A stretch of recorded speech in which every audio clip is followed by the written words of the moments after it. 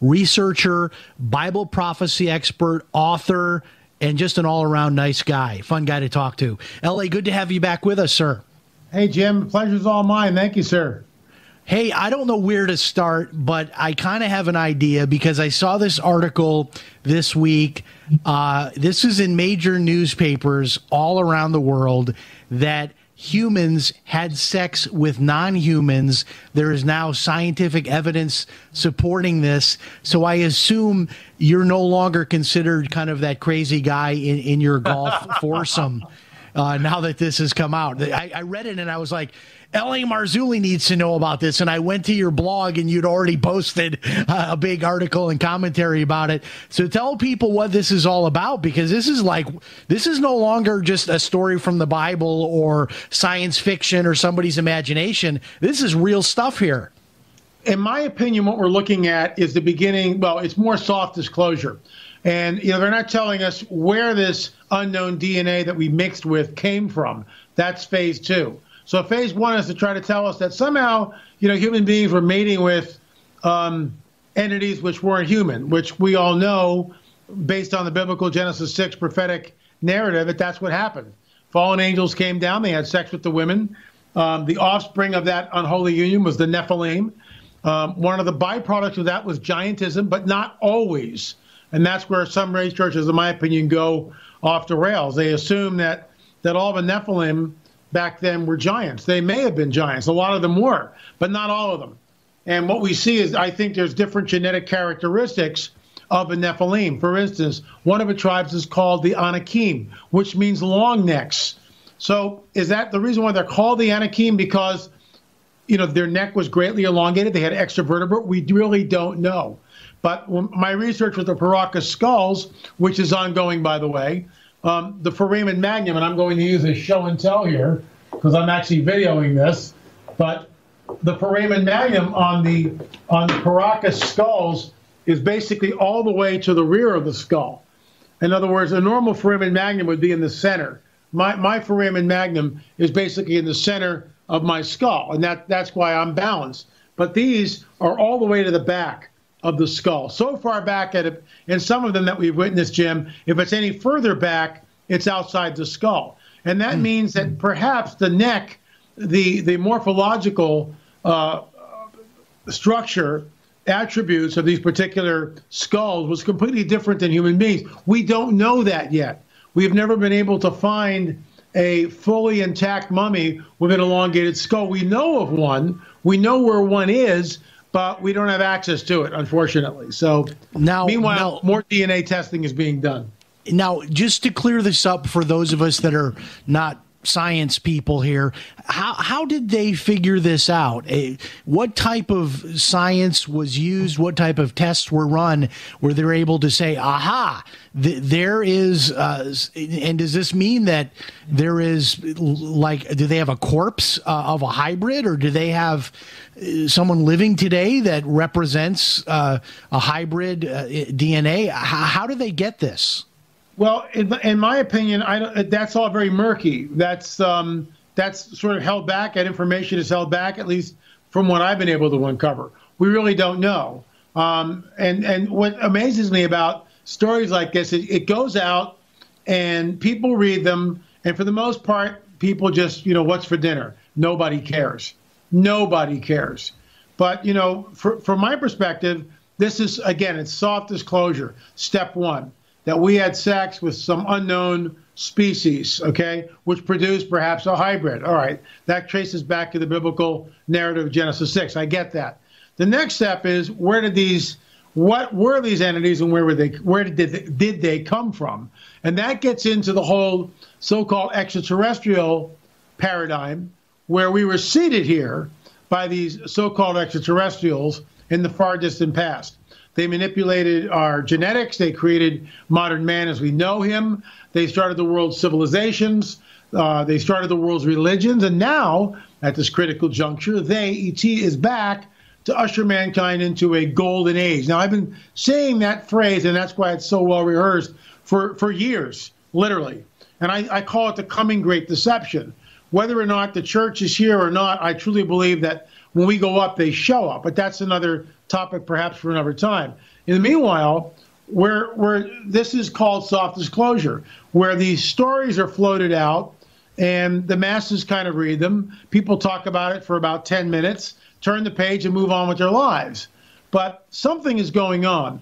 There is truly a hidden history that is all over this planet. I'll just give you one example, Jim.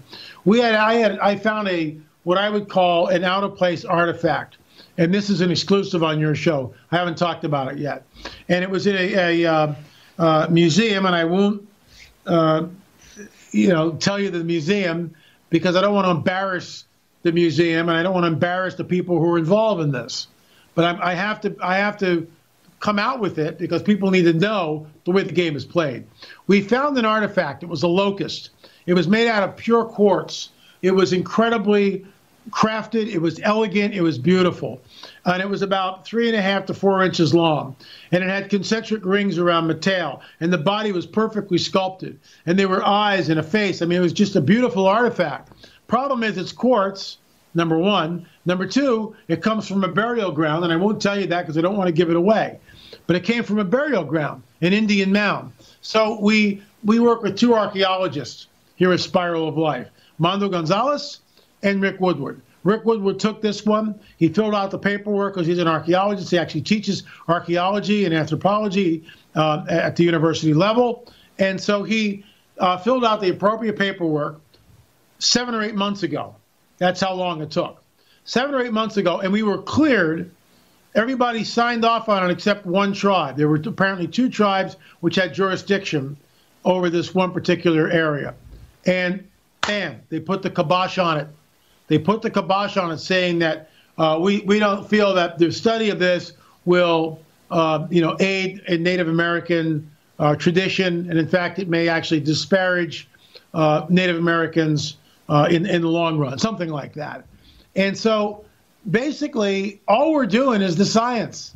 We're going where the science leads us. Well, this guy here, I don't know if going back to this this scientist, his name is Omar Gokumen, and this guy is a big deal. He's at the University of Buffalo, and it says here that he is the faculty expert on human evolution and ancient humans. Now, he's the one that came out with this report that fueled all of these news stories that ancient humans had sex with non-humans. This is not a guy who's working at the Creation Museum or working with you or trying to spin some kind of story to support the Bible. This is just bizarre. Well, and the reason why I got long-winded on that one story was because there's a cover-up.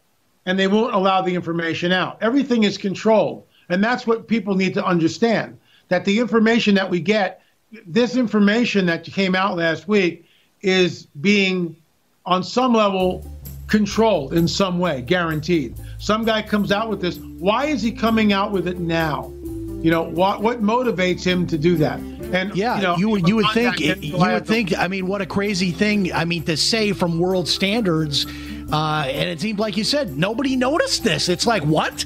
We had sex with non-humans? What? And nobody seemed to care about it. All right, so I'm going to set this up. So 100 years ago,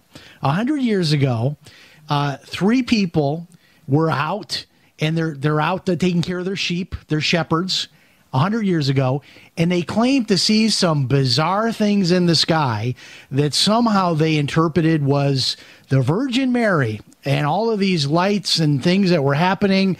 And now Catholics, mostly Catholics, I understand this is primarily a Catholic thing, by the thousands and thousands and thousands go to this little town in Portugal, Fatima, Portugal.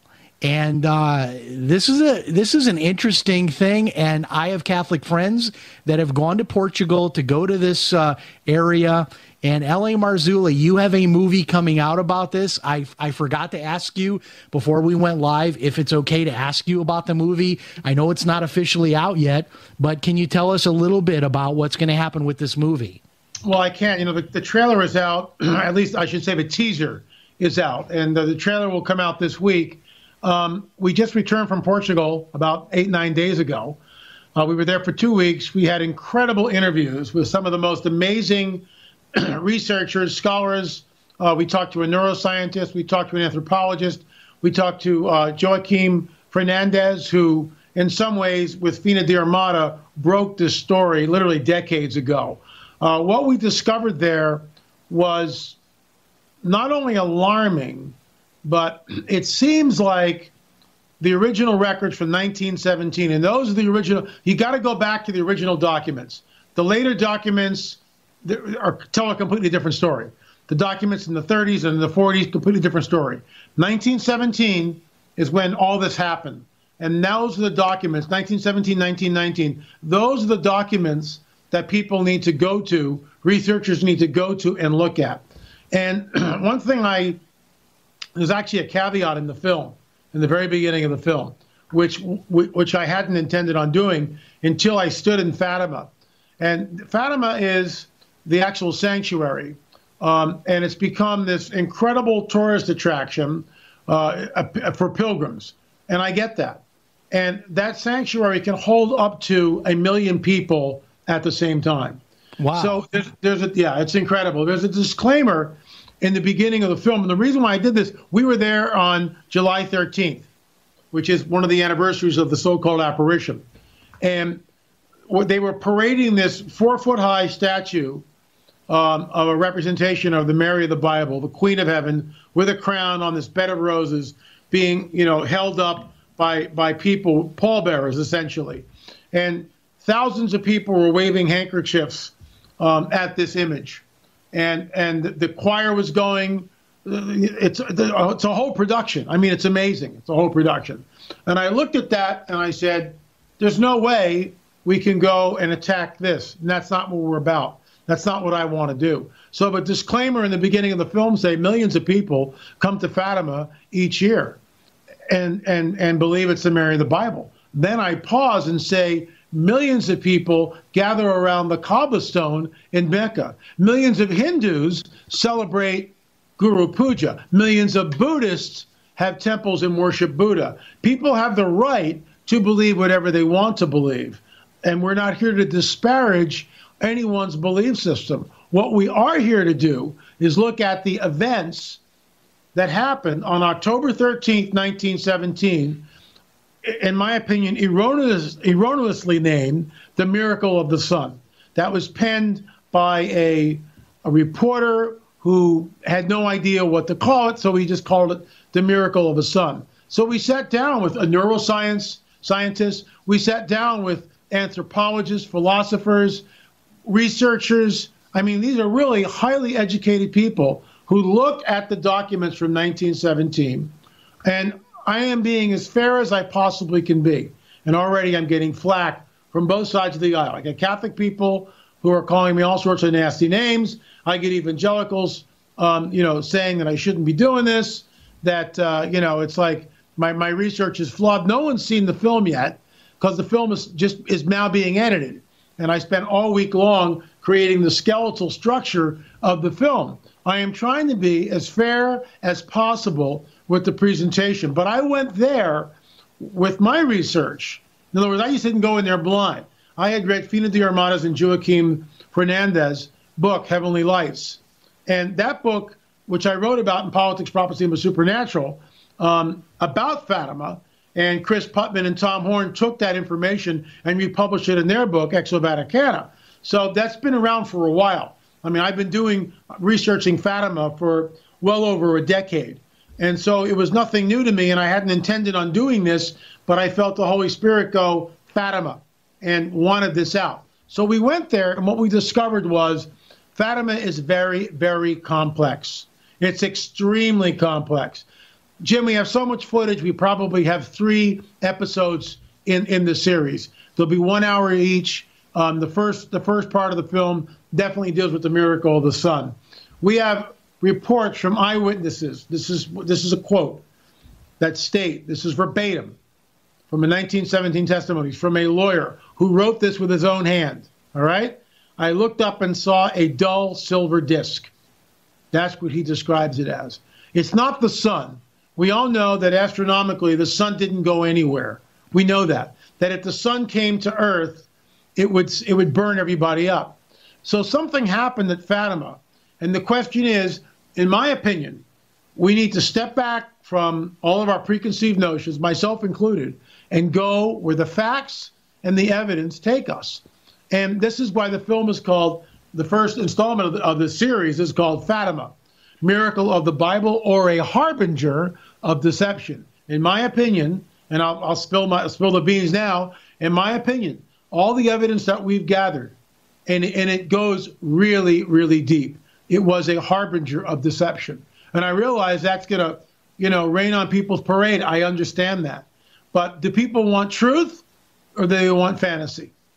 And follow the evidence. Yeah, this whole idea, too, of what the Catholic Church has done with the Virgin Mary, turning her into an equal almost with the Trinity. I don't know where that comes from to begin with, but there's some other bizarre things. I don't know if you get into this in the video, but supposedly some secrets were shared with these children, prophecies, things about World War II, even the end of the world and other world wars. Any or all of that come up in the video? We completely stayed away from all that. We stayed away from looking at the secrets. I mean, I deliberately, at least for now, stayed away from all that. And the reason for this, Sage, is that we realized that all of the secrets came much, much later. You got to go back to 1917. What are the witnesses? As you said, it's like this story kind of took on a life of its own after the actual event.